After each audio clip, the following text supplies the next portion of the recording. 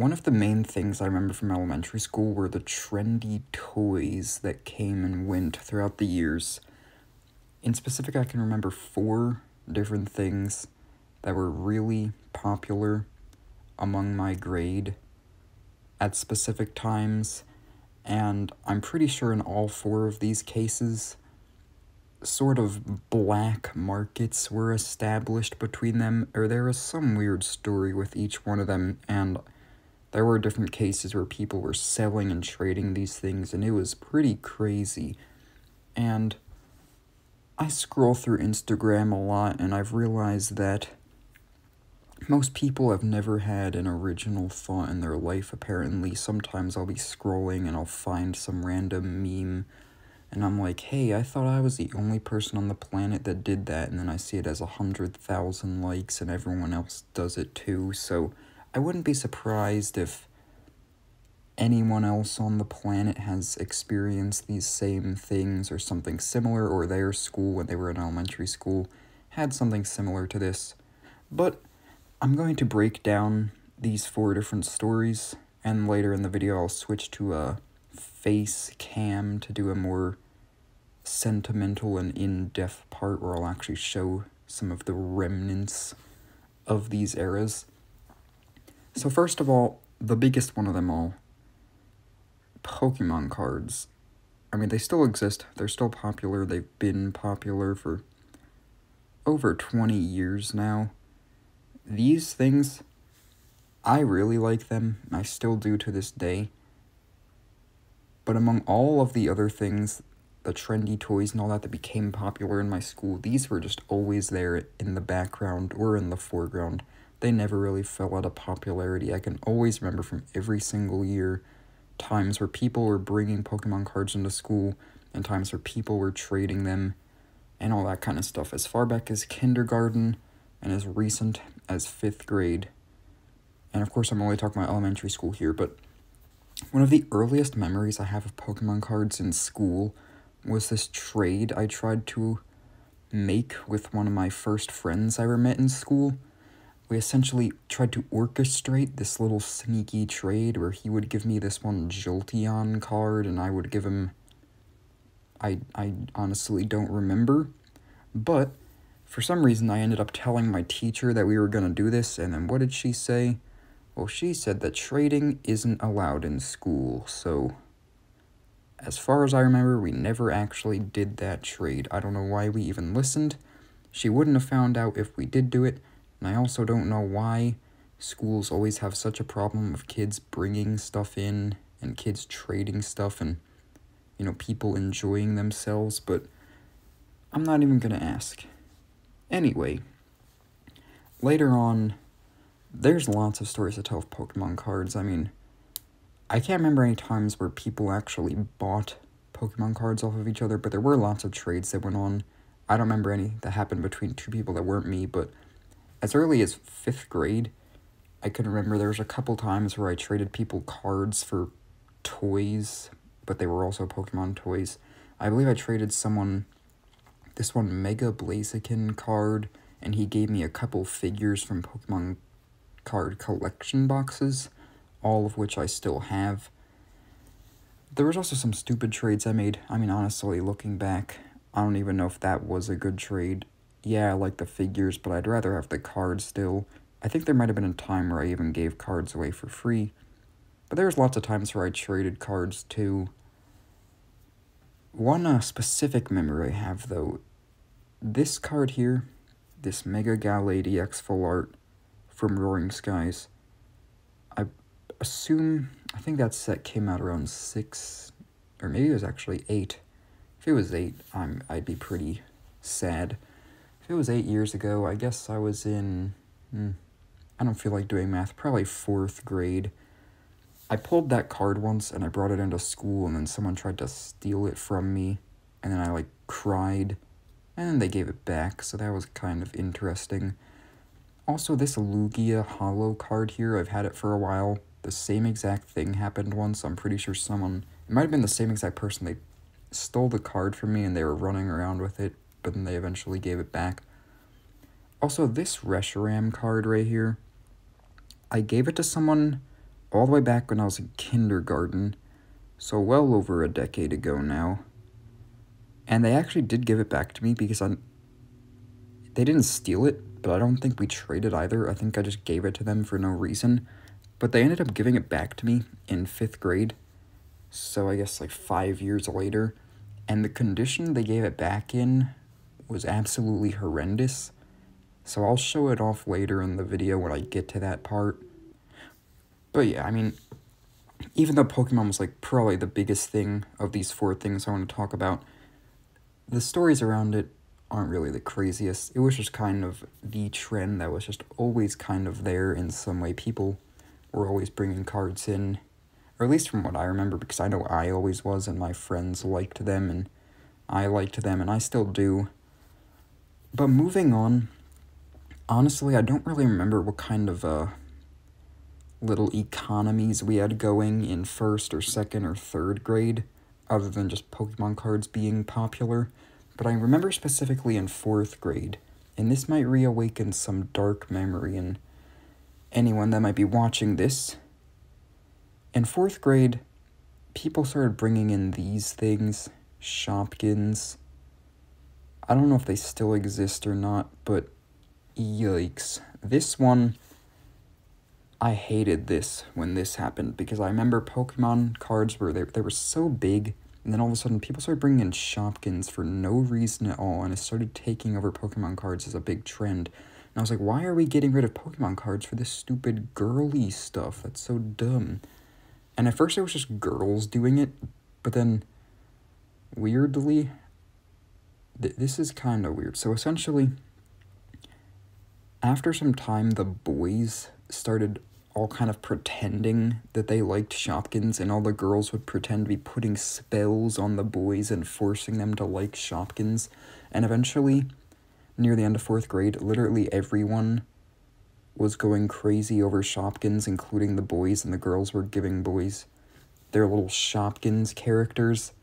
And I remember specifically making a vow to never own a Shopkin, but at some point I ended up getting one from someone, and I felt pretty disappointed in myself for falling under the Shopkins curse. I'm pretty sure we called it that. Like, I remember me and some of my friends, we were all really scared that we would get infected and we'd fall under this curse that makes you like Shopkins and girls' toys, and we'd all be trying to avoid it at all times, but I'm pretty sure we all ended up getting one eventually. I don't think I have the one that I got.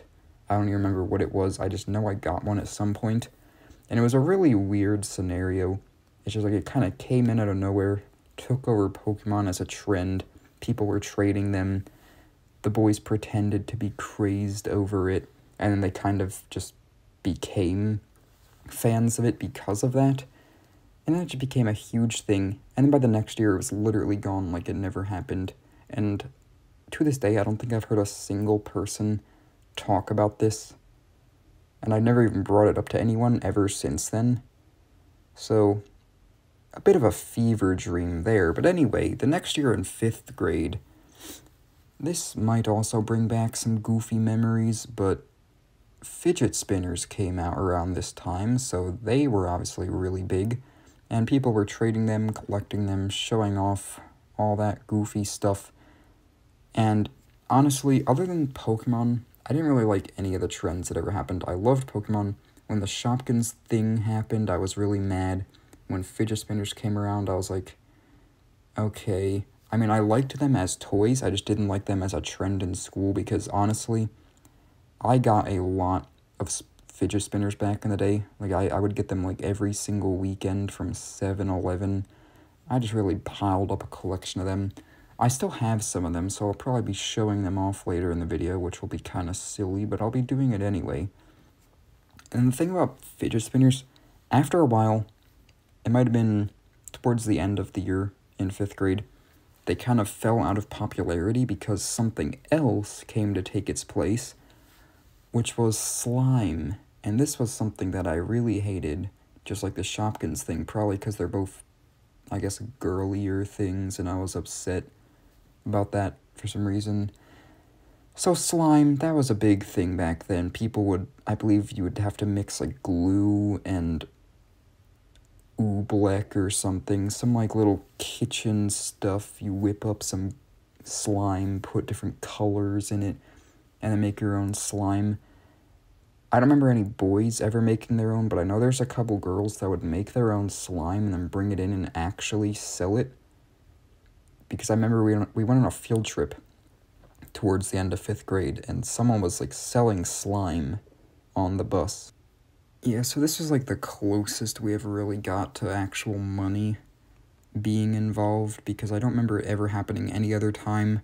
Usually it was just people trading the toys with each other, but I do remember people actually buying and selling slime off of each other. But honestly, I might be getting it misconstrued, because I think there was times where people were selling fidget spinners too. But I do remember specifically, especially on that 5th grade field trip on that bus ride, people were actually just like doing deals with each other, selling slime for some reason. So I think that might have been actually the reason why I didn't like that one, because money was getting involved. So I guess I was pretty disappointed with that happening instead of just people trading stuff, because I was so used to just Pokemon being cool and trading those cards. But yeah, there's never been a thing like that ever since then, because obviously things get less fun once you get into middle school and high school, so we've never really had anything like that. But it's always nice to reflect on elementary school when we had stuff like Pokemon cards, Shopkins, slime, and fidget spinners, even though I hated most of it. So as promised, I want to look at some of these things from those eras. So obviously starting with Pokemon. First of all, this is that Jolteon I was talking about. I remember this was the specific Jolteon that I tried to orchestrate that deal with someone with back in kindergarten. This card is from 2011, so I definitely was in kindergarten at that time. Or actually, I think this is from before then, but this card obviously did exist at that time. I don't know if this is the actual one I did that trade with, because as I said, I don't think that trade actually happened. I just know I have this card now, and this was the card that I would have traded for that my teacher didn't let me. And another card I want to show off, I have to flip through this binder here to find it. But if you recall, I mentioned a Reshiram card that I gave to someone back in kindergarten as well, and they ended up giving it back to me like 5 years later, and it was in horrendous condition. So here's the card here, actually. First of all, here's the front. It's like folding like paper, which is not good for Pokemon cards if you don't know. And the big reveal for the back. This is a PSA 10 right here. Oh, okay, yeah. Actually, like a PSA 0 if they do that. I really don't know how you could possibly do this to a card. I never asked the person what they did to it, or how they managed to just completely de-ink the back of it. I've never seen this before. They must have, like, put it in a washer 10 times in a row or something. It's just terrible. Like, this is the worst condition I've ever seen a card in. But I have it back, I guess, so that's pretty cool. I don't even know why I bother to keep it. I guess because it's a little artifact of the era or something. And I have another card, too. I've got to reach back here to get it. It's in a little case, but this is that Lugia I was talking about. It's one of my favorite cards I own, so it's in this glass thing.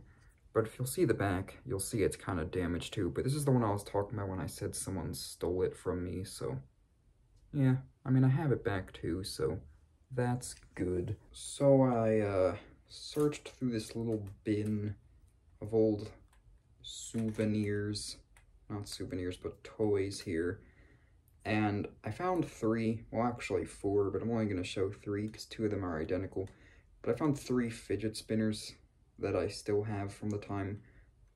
I thought I had more than this, or at least I thought I kept more than this. I don't know where the others are.